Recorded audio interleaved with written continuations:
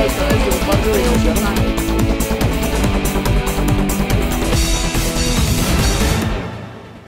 Sebastián Matos es un joven amante a la bicicleta que la usa como medio de transporte todos los días desde Bello, lugar donde reside, hasta el sector de Conquistadores, donde queda su lugar de trabajo. Eso es un pedalazo grande que se le da a la intermodalidad en el Valle de Aburrá. Que el metro le abra las puertas a la bicicleta rígida es comprender que la bicicleta hace parte de las dinámicas de movilidad del valle. Como él, son 40 personas uniformadas quienes pertenecen a colectivos de ciclistas los que tendrán el acceso a las estaciones del Metro de Medellín. En cada vagón solo podrá ir una bicicleta y deberán permitir el ingreso y salida a los peatones. Ellos ya tienen unos criterios que evaluar de tal manera que nos den las recomendaciones para ver la viabilidad, la implementación general de esta medida y hacer las medidas de ajuste en infraestructura, operacionales y todas las que se requieran. Los horarios en los que se implementará el piloto serán entre las 9:30 de la mañana y 3:30 de la tarde y entre las 8 y 11 de la noche. Voceros del metro señalan que esta es una apuesta por la movilidad sostenible y limpia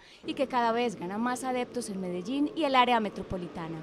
Para mí la bicicleta es vida, es tranquilidad, alegría, tiempo. Y el metro es un buen complemento que se hace tiempo, bicicleta y metro.